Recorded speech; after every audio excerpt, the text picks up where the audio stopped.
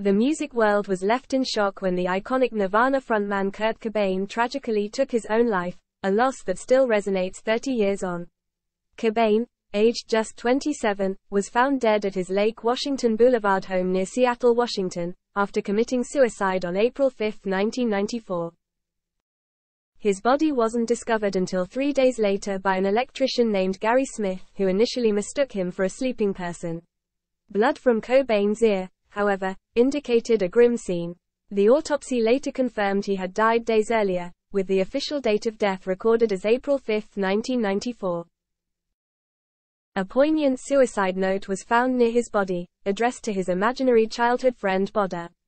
In it, Cobain lamented, "I don't have the passion anymore, and so remember, it's better to burn out than to fade away," echoing Neil Young's haunting lyrics. He also expressed his wishes for his wife, Courtney Love, frontwoman of Hole, to please keep going for their daughter Frances, ending the note with a profound expression of love. "I love you, I love you." Despite the clear evidence, Cobain's untimely demise has been shrouded in mystery, with some fans concocting conspiracy theories about the possibility of foul play. In 2014, 2 decades after the tragic death of Kurt Cobain, Seattle police detective Mike Kiesinski was assigned to review the evidence surrounding the case as part of the cold case unit. Kurt's suicide wasn't his first attempt at taking his own life. In March 1994, the star overdosed on a lethal cocktail of champagne and Rohypnol, and was found by wife Courtney Love the next morning while in Rome for medical treatment. He was immediately taken to hospital for treatment, and discharged 5 days later. Later that same month, Courtney contacted the police to inform them that Kurt was suicidal and had locked himself in a room with a gun, but when they arrived, he insisted he had only locked himself in there to avoid his wife.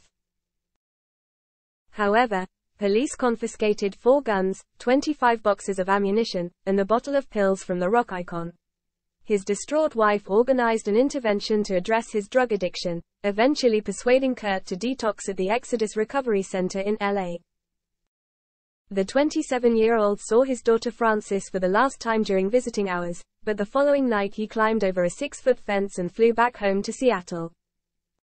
Detective Kiesinski discovered undeveloped camera film containing photos of the original 1994 crime scene. It was allegedly decided by Scene Sergeant Don Cameron not to develop it at the time, instead ensuring it was securely stored away in the records room safe.